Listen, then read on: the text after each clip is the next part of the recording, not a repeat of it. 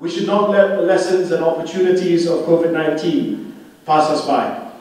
The Health White Paper should be our collective statement of intent on how we can make our health system more sustainable, accessible, and resilient through a whole-of-government and whole-of-society approach.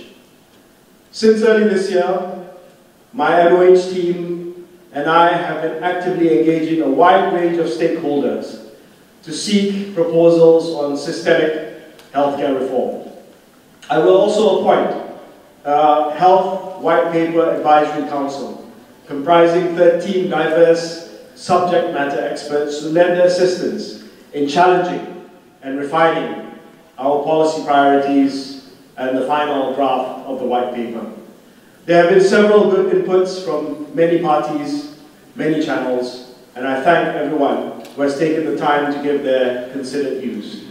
There are several ongoing programs, initiatives, and consultative platforms which are working towards addressing many of the issues that have been surfaced, and I look forward to personally engaging with all of you and with everyone else over the next few months before we table the White Paper to Parliament. These established efforts should be continuously strengthened, but we also need systemic reforms on how healthcare is delivered, financed, and governed. To secure these long-term challenges, the Health White Paper will be focused on the most fundamental reforms to address major systemic and structural challenges by the healthcare system rather than a specific disease or an individual demographic group. This is a systems-wide reform, not an individual focus on a particular disease.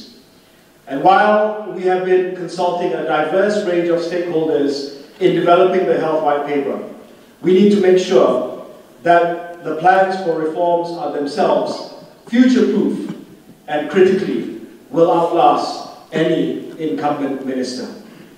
Therefore, bipartisan support for the proposed reforms within the Health White Paper is crucial, and I hope that we will all play a part in supporting its tabling to Parliament at the end of this year, inshallah.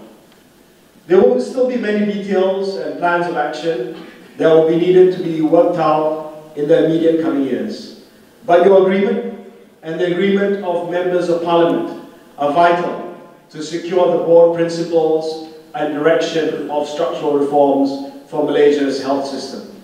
Not only would this cement the moral and political position for the next 15 years of proposed reforms, but in a larger sense, it would also symbolize our collective solidarity for a future-proof healthcare system, no matter who is the Minister of Health or which party is in power.